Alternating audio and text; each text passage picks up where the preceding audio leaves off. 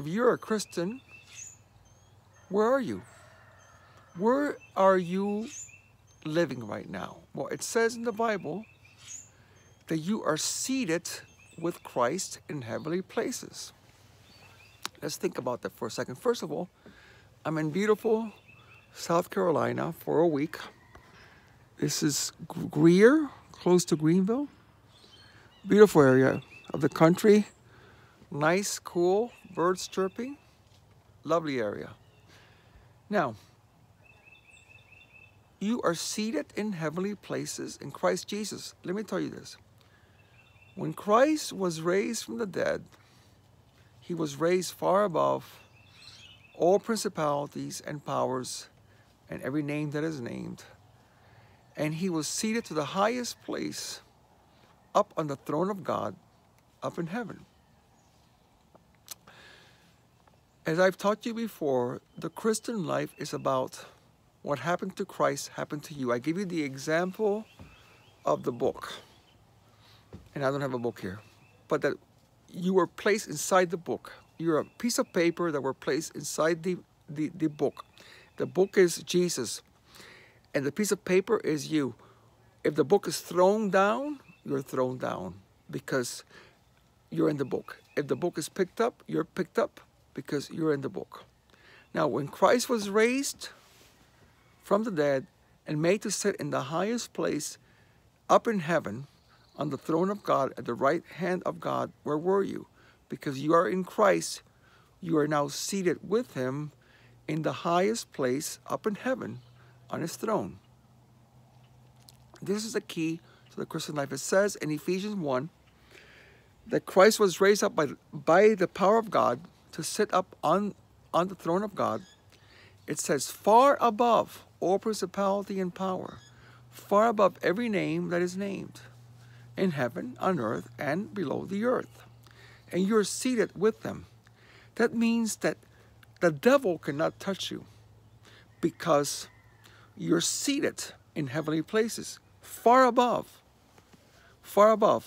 all the work of the devil. Sickness cannot touch you because you're seated far above everything that is named in heaven and on earth and below the earth. The problem why all these things hit us is because we don't understand our position. We don't understand where we're seated. The key to the Christian life is this. If you're seated up in the highest place in heaven, where's everything else? Everything else is below you. Sickness is below you. Satan is below you. Circumstances are below you.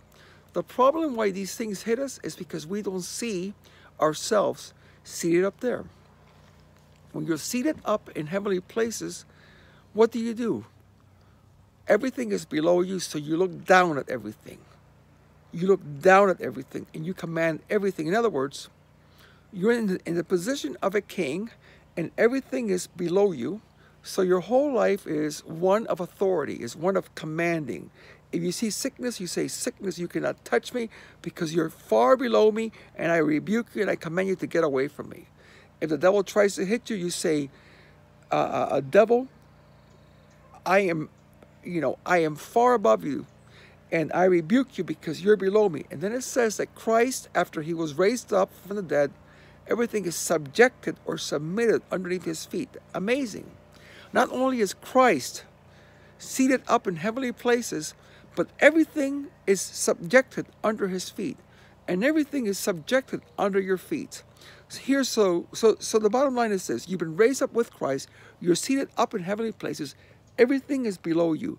So you have to look at everything from the place of heaven and command everything down here to happen for you. And on top of that, everything has been subjected underneath your feet. What a place of authority. I guarantee you, when you start to function in your life, seeing yourself as seated up in the highest place with Christ and everything below you, and you start seeing your life as one of commanding and ruling, and you see your life as everything subjected under your feet, everything will dramatically change for you in the name of Jesus.